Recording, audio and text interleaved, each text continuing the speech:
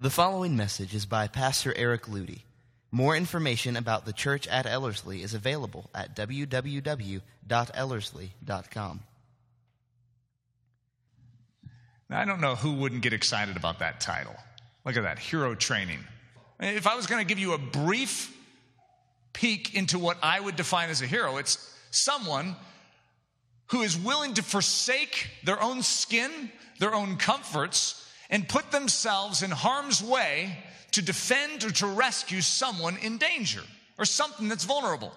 In other words, they forget about themselves because they see a higher priority on the vulnerable person. And they're willing to put themselves in the danger to protect that person. And we would say that's a heroic act.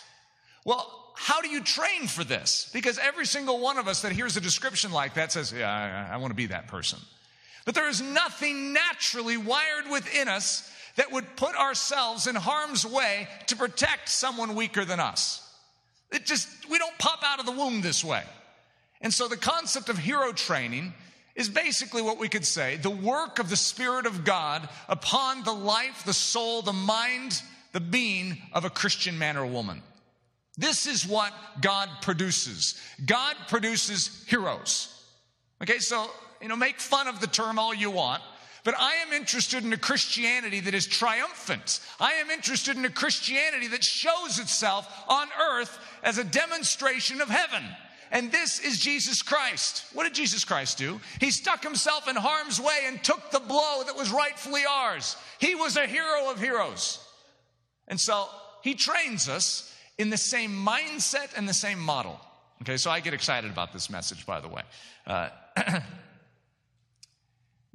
Okay, this is a quote before I go into it here because it doesn't have... This is a quote that I sort of stumbled upon this week because I was looking into buying a set of very old books for Hudson.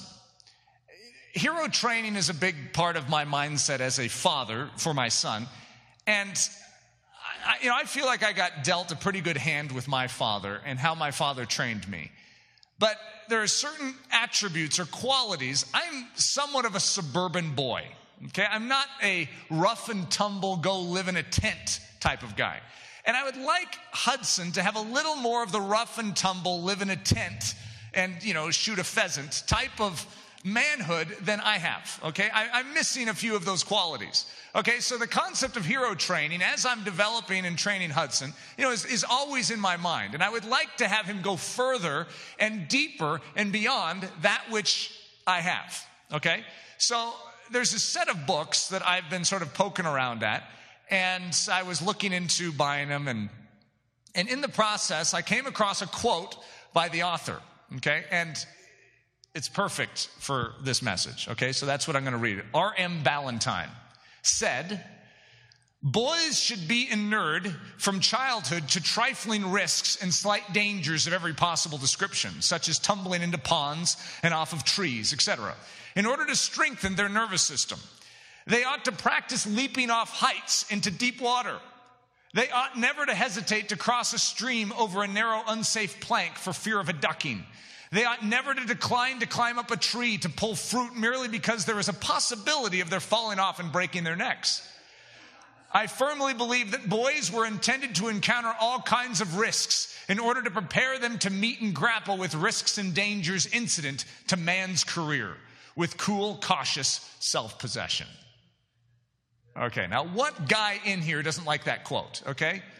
That is the ultimate quote for a young boy. That's not necessarily what I was dealt when I was a little kid. It's like, no, we don't climb that tree because you may fall out and break your neck. So Eric didn't climb that tree, or actually I had to come down from the tree because I really wanted to climb the tree, but I couldn't, especially that one branch that went out and it was a little thin. I really wanted to climb out on that branch. But when I started going out, and then my mom said, "No, Eric, you need to get off of that branch because it may break." Oh, there is a part of us, especially as young boys, that wants to grapple with danger. But oftentimes, we are trained out of it. We are trained not to put ourselves in difficult and dangerous situations, and we train ourselves, in a sense, in the opposite direction, to preserve life instead of risk it. Now, most of you in here are saying, why in the world would you train someone to risk their life? Now, I'm not talking about bungee jumping necessarily, but I'm talking about a willingness to put yourself into more uncomfortable and dangerous situations as a training platform for a young boy, so that as he grows, he is trained for what a man is called to be. And a man is commissioned to put himself in harm's way for the weaker. Now, when I sit down with the guys, in fact, week 1 of Ellerslie, we have guy time. And we get together, and the first principle of manhood that I bring out is the concept of the first sufferer. Jesus was the ultimate man, and he was the first sufferer. The first sufferer is the one in any dangerous situation that knows it is his responsibility to bare his chest and take the hit for those around him. That's the father in any home. If the big meanie is banging on the door, hey, I want to come in and hurt someone in that house. Well, guess who is responsible in that home to put himself in harm's way and be the hero? If that father shoves his wife in front of him and says, honey, could you take care of this? I'm going to take the kids into the basement. There's something disgraceful about that, because we know that the man is supposed to be the first sufferer. It's ingrained in our understanding, even though it's not necessarily practiced before us in a generation. Men are called to bare their chests to the dangers of society, to relieve, to rescue, and to secure the health of those that are weaker around them. That's hero work. That's what we're built for, but we're not necessarily trained for it. So I'd like to sort of poke at some of the reasons why this gets trained out of us. Okay, this is a title to a little subsection, but I am actually giving a statement that comes straight out of Scripture. Do not be careful. Okay, have you ever heard something similar to that, but very opposite of that in your life? Known as be careful? Did you know the Bible actually says the opposite? Do not be careful. Okay, now I'm going to give a little context to this, okay? Because if some of you ran with this, especially the little boys in here, they're like, yeah, did you hear Eric's sermon? And now some of the moms are starting to panic here. Do not be careful. Be careful for nothing. Who said that? The Apostle Paul said that. Come on. Paul, you're going to mess with our lives if we actually followed something like that. Do not be full of care. Now, the word that I will introduce you to is merimnao. To be anxious, to be riddled with concerns, to be troubled with care. You are not supposed to have a speck of this in your life. There is not supposed to be any reticence based in fear in your existence. There is not supposed to be anything that would lead to what we oftentimes know in our culture as anxiety. Anxiety is not a part of the believer's life. Now, I know it's probably been a big part of your life, but I'm saying it has no basis. You cannot find anything in all of Scripture that will support its existence in your life. The only thing you can find is the fact that it is a sin, because it is a lack of confidence in your God's ability. That's what it is. It's saying, I need to muster up a solution. I don't know if God will come through. What if this happens? And God's saying, hey, look, I'm in control. I'm over all things. Your life is in my hands. Trust me. There is no allotment in the heavenly economy for merimnao. To be anxious, to be riddled with concerns, to be troubled with care. Jesus, 6 distinct times in Scripture, gives the command to be careful for nothing. He says, no merimnao. This is Jesus, not just the Apostle Paul, because you know how the Apostle Paul speaks on singleness and marriage, and some of us are like, well, he wasn't speaking the authority of God, and they try and excuse these things away. Okay, now what do you do with this one? Jesus 6 times uses the word merimnao very clearly to say, don't have a scrap of it in your life. Now, this isn't my entire message, which is why I just gave you the overview. Matthew 6:25, Matthew 6:31, Matthew 6:34, all translated, take no thought for your life. And he says, don't have a scrap of merimnao. Not a scrap of it. The rest of the world around you has merimnao, but not you. You're my children. You're my saints. You're my believers. You don't have it. Matthew 10:19, Luke 10:41, and Luke 12:11. These notes are always available online this week, and so if you want to download these things and have these scriptures, you're more than welcome to find them that way. No merim now, the marching orders for the true believers. Now, I have a different message that is called Spiritual Athlete, and I go through and I say a concept of no akakio, which is no spiritual flab. But the Bible actually says, do not grow tired or weary. And I have a whole message on that. And it's like, you're taking some of my base supports in life. I need to grow tired and weary every now and then. I need to be anxious and careful and fretting. These are just what I live off of. This is my fuel source. And God wants to strip you of your fuel source that you have been relying on and stick himself in as the solution. You're supposed to burn the fuel of God, not the fuel of anxiety. The marching orders for the true believers. No merim now. The Apostle Paul says, I would have you without carefulness. Isn't that an interesting statement? I would have you without a scrap of merim now. Now, this is interesting. I'm about to give you context in this, but before I do, I'd like to just explore this a little further and keep pressing this button. Because as of right now, I've basically made the statement, there is no place in all of the believer's life for anxiety, for care, for fretting, and for foreboding. None of it. It's not allowed. There is no allotment for it where God says, well, you can have that much. At least you're not past the allotment. You know, when it gets to this point, then it's called sin. You're not supposed to even have a scrap of it in your life. Okay, now I'll give you some context for this. But first, I'd like to press a few more buttons.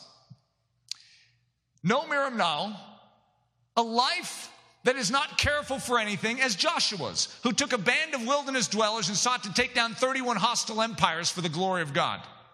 As Caleb, who at the ripe old age of 85 scaled the mountain of giants and expelled the 3 most dreadful and powerful giants in all the land. As David, who strolled into the valley of Elah and took on the greatest warrior in his generation in hand-to-hand combat, with nothing but a slingshot and 5 smooth stones from the brook. Okay, 31 hostile empires are sitting in front of you. What does your mom tell you? Honey, be careful. What does God say? No merim now. I've commanded you, take the land. What you're going to see as a theme throughout Scripture is that God never causes his people to be careful. He never commands them to be careful. He never says, watch out. There are certain things he does say, and I will go into that. But I want you to realize he, in the wisdom of heaven, does not counsel his children to be anxious. He doesn't say, measure the ones you are up against because they are so big. He says, I'm bigger than anything you will face. No merim now. Start marching. Caleb sees the 3 sons of Anak, the 3 most dreadful and powerful, and they're living on the top of Hebron. That's God's territory, right in the center of the land of promise. And Caleb says to Joshua, I want that territory as my own. That's my inheritance. And I could just see Joshua. Don't you know who's up there? 3 sons of Anak. I'm just as strong today as I was 45 years ago. I want that as my inheritance. And he marches up, and all it says in Scripture is, and he expelled the 3 sons of Anak. The 3 sons of Anak were the 3 greatest giants in all the land of Canaan. They were legendary over all the world. Caleb, an 85-year-old man, goes up and it says he expelled them. That's all it says. David, okay, a giant is sitting in the valley of Elah. Isn't this a good moment for, be careful, David. As Benaniah, who leapt into a pit on a snowy day to tackle a lion and kill him. As Paul, who marched into Lystra without weapon in hand, was summarily stoned and killed, dragged outside the city, brought back to life, and then marched straight back in to finish the job he'd started. As God, who sent his son to earth as a baby, vulnerable and weak, an enemy of the state, hunted and despised, and seemingly illegitimate. Without a scrap of self-serving marinara, our God pulled off the most extraordinary rescue operation this world has ever seen and will ever see. God is not governed by merim now. He is not anxious and fretting and foreboding what lies before him and what lies before his people. He says, go and get it. We, on the other hand, are burning a different fuel. We oftentimes are burning the fuel of self-sustainment. We are looking for self-preservation. We are looking to protect our skin as opposed to fighting for the glory of God. And when you live to protect and preserve your own skin, you end up destroying the very work that God is intending to do inside of your soul and inside of the church of Jesus Christ. Okay, so I said, be careful for nothing. Well, maybe 2 cares. There are 2 things in Scripture that God clearly says we are to take care for. Okay, so for all of you moms out there that were thinking, oh, great, I'm going to have these kids jumping off of ledges, high cliffs, because they're not going to care about anything. There are 2 things in Scripture that God says we are to be careful for. Okay, this is interesting. Number 1, the things of the Lord. Isn't that interesting? So we are supposed to be careful for the things of the Lord. We are supposed to have a burden in our soul for the things of the Lord. Listen to the scripture. 1 Corinthians 7:32, but I would have you without carefulness. He that is unmarried careth for the things that belong to the Lord, how he may please the Lord. The reason Paul even says that I prefer you to be single is because a single one cares for the things of the Lord. That's the same word, merimnao. In other words, a single person solely devoted to Jesus Christ actually is allowed to have merimnao. But not for their own skin, not for their own situation, but for the things of the Lord. The health of Christ's body. That there should be no schism in the body, but that the members should have the same merimnao, one for another. For I have no man like-minded who will naturally merimnao for your state. There is a wiring that God wants to build into the church of Jesus Christ, and that is the things that pertain to the glory of Jesus Christ and the things that belong to Jesus Christ. The church, the truth, the word of God. That we are motivated with a burden and a grievance and a concern for these things. Merimnao, all throughout Scripture, is seen as the ultimate enemy to the soul. And then God says, oh, but over here it's just fine. But it's different. It's like, as I've used the term, a fuel source. There is something within us, and it is a desire to protect and a desire to wield our energies on behalf of something. But most of us wield our best energies and we seek to protect and preserve ourselves. But God wants us to wield that same urgency or that same desire in a different direction. And that is for the things of heaven, for the word of God, for the saints of God, that we would carry a care, if you will, for the church of Jesus Christ, for the weak around us, and not for ourselves. The heavenly rule of care, or merimnao. If an errand is commissioned by the Holy Spirit for the glory of Jesus, then the rule is just do it. And do it without thought, without a scrap of merimnao, for your life or for the earthly consequences that may follow. Be anxious only that your Lord receive his due. If you're going to have any anxiety, it's that Jesus Christ would receive what is rightfully his. That is your care. That is what motivates you, if anything. But if God has commissioned you forward, you don't measure the 31 empires. You don't measure the difficulty. You don't weigh it in a list of pros and cons. If God commissions you forward, as Oswald Chambers says, when obedience is in the ascendant, and we deliberately choose to obey, God will tax the remotest star and the last grain of sand to assist us with all his almighty power. No merimnao. There's no self-preservation. You stick your neck out for the glory of God. The consequences that follow, that depends on what God wants. That isn't your business. Your business is his glory. That is your concern. That is your care. Number 2, if the things of Christ, i.e. the body of Christ, the word of God, the truth, the poor, the orphan, the widow, the weak, are under attack and in need of help, carry the burden, the merimnao, as if you were in Gethsemane. You know, that's what Jesus carried in Gethsemane. He carried the merimnao for the sins of the world. He carried the grief. He carried the anxiety. He carried the full stress and weight of it. It was not for himself. It was for us. He carried the merimnao. And you were invited as a believer to carry the merimnao too, but not for yourself, but for others. And I just gave you the list. The body of Christ, the word of God, the truth, the poor, the orphan, the weak, the widow, the lost. If they're under attack and in need of help, carry the burden as if you were in Gethsemane. Allow the weight of God's heart to rest upon your own. Care not about the effects that such a strain may cause you. Only care about removing the strain upon Christ's own and seeing them freed. John Praying Hyde, his nickname was Praying. That's what type of life he lived. This man spent most of his life, his adult life, on his knees praying. The illustration of prayer is so pithy in his life. And he carried the burden or the miram now of God for the lost in India. That's what he did. He agonized. He wept day in and day out. And there was such a strain or such a miram now placed upon his heart that it literally shifted from one side of his ribcage to the other. And when he was in his mid-40s, one of his friends says, you need to go to a doctor because he had such intense difficulty breathing and such intense pain in his chest. And the doctor said, I don't know what you're doing, sir, but you need to stop it because it's going to kill you. You have very little time to live unless you totally change your lifestyle. And the friend of John Praying Hyde said, listen to the doctor.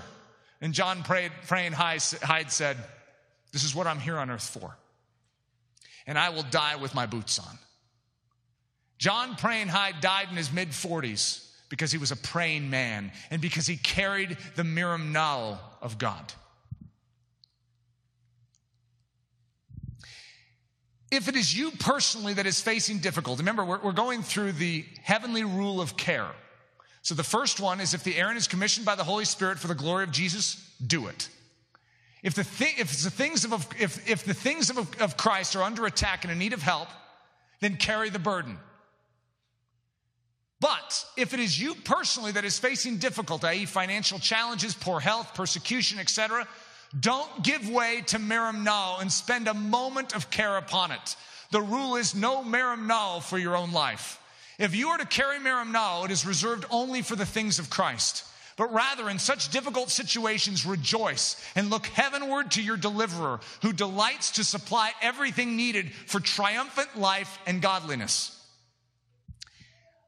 When you have built a pattern of behavior that always immediately turns to anxiety, and you take out that precious oil known as miram now in your life, and you burn it for your own self-protection, it kills your soul. Anxiety doesn't help you. It's a lie from the enemy. The enemy says that if you burn the miram now within your soul, that somehow you are sharper mentally and you'll be able to better apprehend what needs to be done to solve the situation around you. The exact opposite is true. You are dulled spiritually by burning the fuel of miram now for yourself. If you burn the oil of miram now for yourself, it dulls you spiritually and you cannot discern what God wants you to do. And God's reaction or his rescue plan is hindered. God says, faith is what pleases me. Anxiety, miram now, is the turning away from God to yourself as the solution. Instead, you rejoice in your circumstances. You turn your eyes straight to your King and you burn the heavenly fuel of absolute confidence in him, for the things of him, for his glory. And you say, this is for you. Do what you must in my life. Sure, I have a financial quandary I'm in and I don't know what to do about it. Yes, I'm facing physical challenges, but I turn to you as the solution. You can deal with them. You are my answer. I trust you. Miram now, the heavenly oil of care, the fuel source for the poured out life. So what I'm actually saying here, after starting with such a bold statement of saying, no miram now, no miram now, for clarification, for you. There is no allotment for you to burn the precious oil of miram now on yourself. God wants you to care, and he wants you to be burdened, but not for yourself, for your own circumstances. In the whole context in Matthew 6, when he's saying, no miram now, no miram now, no miram now, no miram now, he says, seek first the kingdom of heaven and my righteousness, and all these things will be taken care of in your life. You turn your attentions and your focus to the things of heaven. That is your job description. You burn merimnao. You care deeply, but you care about the kingdom of heaven. That's what you care about, and God will take care of you. That's the promise. Your financial circumstances, God will take care of them. Your health circumstances, God will take care of them. All the petty logistical challenges that we as humans face, and I guarantee you every single one of us could come up with a list of at least 5 to 10 serious things happening in our life right now. And I say no merimnao for those things. That isn't going to solve them. That isn't going to take care of them. Jesus is your solution. You focus your life on him. And even though it seems like you're not taking care of things, if I don't focus on that, if I don't fret over it, it's not going to be dealt with. You deal with Jesus, he deals with those things. That's the secret to heaven's answer coming to earth. If we burn our heavenly oil, merimnao, on ourselves, we decay our spiritual man and create space for the enemy to enter our lives and harm us. This is fear-based merimnao. It's anxious fretting and foreboding in its nature. If we burn our heavenly oil, merimnao, exclusively for his glory, his sake, and his things, then our life grows bright and warm with the glow of God's ever-increasing presence. This is burden-based merimnao, not fear-based merimnao. This is burden-based. It's selfless, loving willingness to enter harm's way in order to set right or wrong for Christ's glory. The Christian resolve. This is not about me. This is all about him. My life is not my own. Whatever my God asks for, my God gets. When we talk about hero training, this is what it stems from. This is what builds a Christian hero. I don't really care about other heroes. I care about the heroes that God applauds. That's all that I care about, and especially from a pulpit vantage point. I want to see Christian heroes born again in this world, raised up again to rescue the least, but not for the motivation of self-glory, that they can be seen and known as great men and women, but for the glory of Jesus Christ, even if no one notices them, even if they are forgotten, but Jesus Christ is seen. And for that to be true, it cannot be about you. It must be all about him. And your life cannot be your own. And whatever your God asks for, your God gets. And I've said this before. I don't know if it was in Ellerslie or if it was in church. But I talked about making a decision ahead of time to say yes. Don't wait for the moment when there is a crisis around you or someone that has, their car is broken down on the side of the road and they're going to need help. Don't wait for that moment in which to negotiate what you should do, because almost inevitably in that moment, you have something else you need to get to.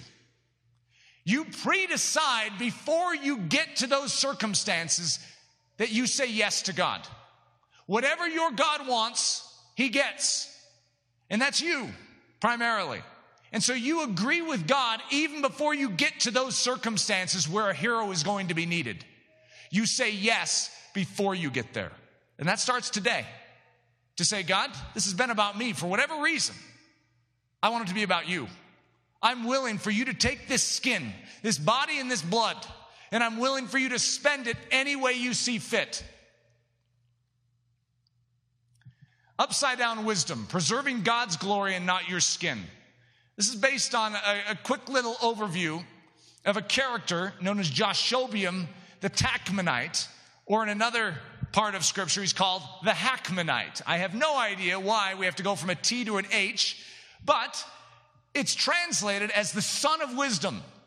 Joshobium was one of the main mighty men under David. So we have a man who's obviously proving great wisdom. He's the son of wisdom. And so Joshobium the wise. How does Joshobium the wise live? Because everything we're talking about here flies in the face of earthly wisdom. Everything I am counseling you towards right now from this, steel-looking pulpit is actually opposite the world's mentality. The world says preserve your skin, lengthen your life, prolong your days. And I'm telling you, don't look to prolong your days. Look for the glory of Jesus Christ. That's all that matters to us. That's all that matters to the Church of Jesus Christ, which is why so many throughout the ages have died martyrs' deaths at young ages with great big smiles on their faces. Is because they knew they were doing something of far greater worth than just living out a long life. Preserving God's glory and not your skin. And this is the number of mighty men whom David had. Jashobeam and Hachmonite, the chief of the captains. He lifted up his spear against 300 slain by him at one time. Let me read the next one before I make my comment. The Tachmonite that sat in the seat, chief among the captains, speaking of Jashobeam. The same was Adino the Eznite. He lifted up his spear against 800, whom he slew at one time. Okay, there's 300 enemy soldiers out there. And I've said this to the Ellerslie students more than a few times, so humor me if any of you are Ellerslie. There's 300 enemy soldiers. Now, these aren't just average citizens.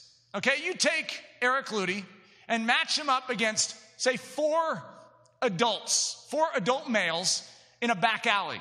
Okay, and these 4 adult males are mad at Eric and they want to harm Eric. What are the odds that Eric is going to make it out without a scrape? 4 against 1. Now, I'm not talking about, Navy SEAL trained. I'm just talking about 4 average male adults against Eric Ludy. Now, some of you are looking at Eric and going, he's not that impressive. Okay, so you're thinking the guy's not going to make it out alive. Okay, that's 4. How about we increase it to 10? Surround me with 10 in a back alley. These odds aren't looking good. Now what if we make them Navy SEALs? 10 Navy SEALs against 1 in a back alley. I'm dead. So I'm saying this to give you perspective. Jashobeam stands against 300 armed men and destroys them all. Who in their right mind is going to encourage this behavior? You see, we see the end of the story and we say, that was a good decision, Jashobeam. Yeah, that's because we know the final statement. They all died. But none of us would encourage. If he came to us for counsel, there's 300 Philistines out there armed and dangerous. No one in Israel is willing to stand up against them. Would you mind if I go out and take them? Or Jashobeam, we really need you here. You're very important to the whole mighty man, thing here that we got going. We're trying to get David to be the king of Israel. We need you, man. No, go. God says defend the borders of Israel. Israel is under siege. If you see the need, you go after it and know that God armeth the patriot, that God will defend his own. You are doing the errands of the king. Go and fight. So he takes care of 300, and then 800 show up, and he goes right out and destroys 800. Who is this guy? He is nothing more than an average guy from Bethlehem that joined up with David and began to take on the virtue and the strength of his king. That's what Christianity is. It takes average men and women and puts them in absolutely extraordinary circumstances, and they demonstrate the heroic heart of Almighty God. And David was then in a hold, and the garrison of the Philistines was then in Bethlehem. And David longed and said, "Oh, that one would give me drink of the water of the well of Bethlehem, which is by the gate." And the 3 mighty men, Jashobeam was one of the 3, broke through the host of the Philistines and drew water out of the well of Bethlehem that was by the gate and took it and brought it to David. Okay, we got a Bethlehem, which is garrisoned in by an entire contingent of Philistines, armed and dangerous. We got 3 mighties who were interested in some sort of a love mission here to go in and get a cup of cool water from the well. This is not a good plan. Every single one of us that is going to give them human wisdom is going to tell them, don't do it. Don't do it. When you get back, I can just see it. David's going to pour it out anyways. Don't do it, guys. This is a love mission. They heard the voice of their king. And for the glory of their king, for the love of their king, they risk everything. They spend their own lives. I can't imagine what this scene was like, but imagine busting through a garrison to start with. And they're on their way to a well. Could you imagine trying to get that water out of the well while they're standing there fighting off the Philistines? You two take them, I'll get the water. Now they got this cup of cool water, and they need to somehow make it back out of Bethlehem and all the way to the cave without spilling it. I was trying to walk out of Qdoba just yesterday with Hudson with a little cup of water, and it kept spilling because I had my hands full. I was like, all I was doing is walking just normal, and it kept spilling. How did they do this?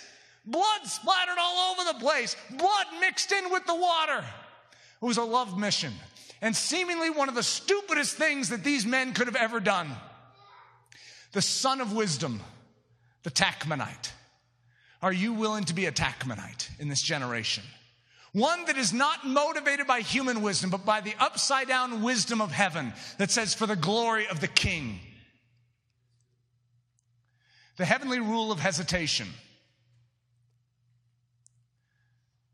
Never hesitate to sprint straight into danger when God's glory is in the ascendant. This is the believer's privilege and requirement. Now, I wish these were on separate pages so I could stop, but now you can all read on, so I might as well read on too. Always hesitate if you sniff a trap for the children of light. If the strong odor of fleshly bait is in the air, hold back. Watchfulness is the believer's guard against the subtlety of the enemy.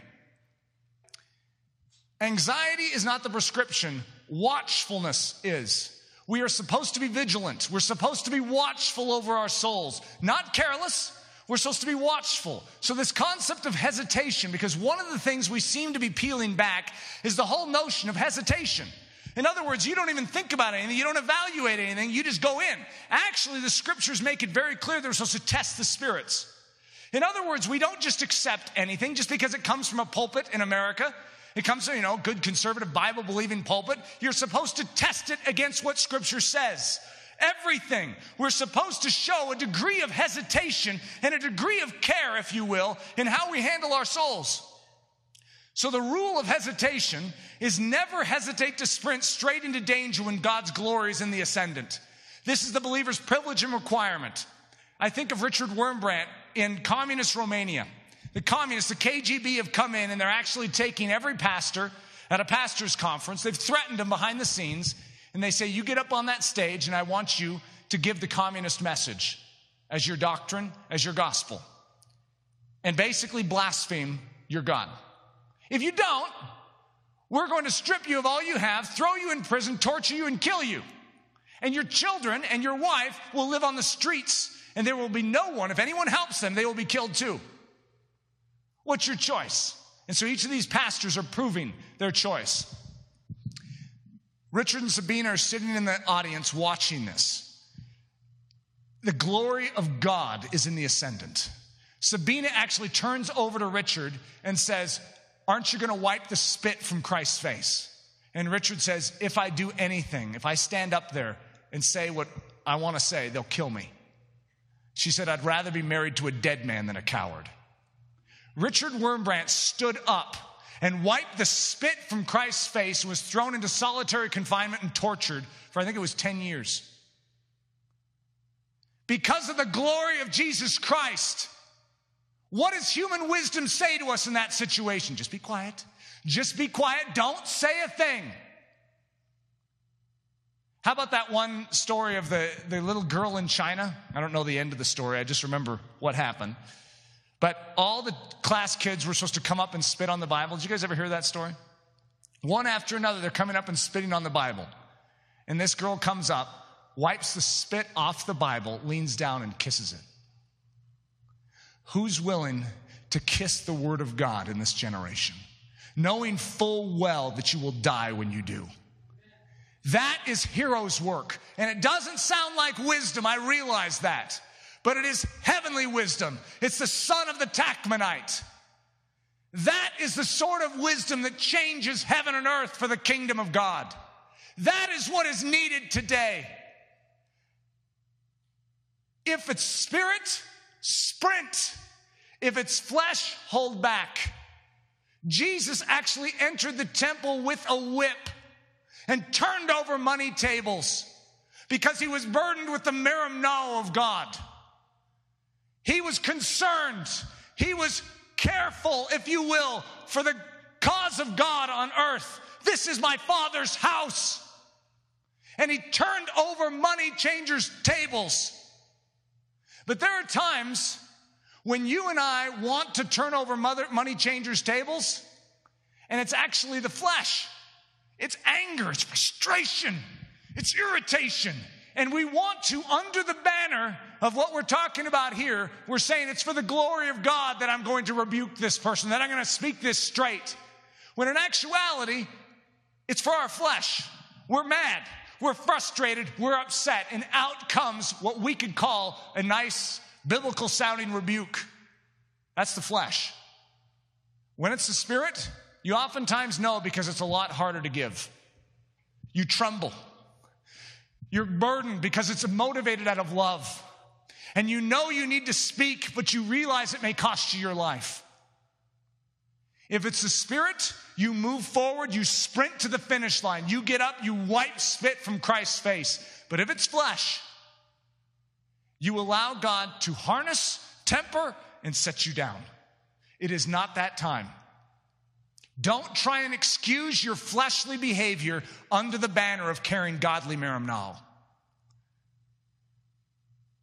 There is no allotment for merimnao for you. And I know I'm robbing you from one of your fuel sources that maybe you've burned for years. But the reason I'm saying that, and I'm speaking very straightforwardly on that, is because that anxiety is killing you. It eats away the soul and it deadens you to spiritual matters. You think you're sharpening, when in actuality you're deadening. God has given you that precious oil of merimnao, but he wants you to use it to be burdened instead of be fearful, and to burn it as Gethsemane in your life for the lost, the least, the dying around you. The glory of Jesus, the Word of God. The Word of God is being trampled upon in the church today. And there should be merimnao that is burning within us over this. There are 148 million orphans in the world without an advocate, without anyone to help them, hidden behind hostile governments that don't want any of us to even reach in and do anything. What do we do about it? There are hundreds of millions of street kids in South America, many of them being hunted nightly by death squads, which are oftentimes off-duty cops for sport. They don't hunt pheasant. They hunt kids without any defense. You should have merimnao that burns within you. It's a burden and it's a care. Don't burn it on yourself. It'll kill you and you will harden you to everything outside of you.